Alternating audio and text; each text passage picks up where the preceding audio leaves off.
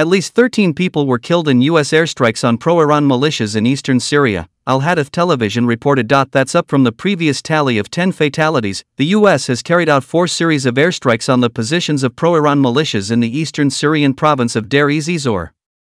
Bombardments targeted facilities in the Desert Mayadin district and east of the town of Abu Kamal near the border with Iraq. The U.S. also attacked sites of pro-Iran groups in Iraq near the border town of Al-Qaim. U.S. Central Command said the airstrikes on more than 85 targets were conducted against Iran's Islamic Revolutionary Guards Corps Quds Force and affiliated militia groups.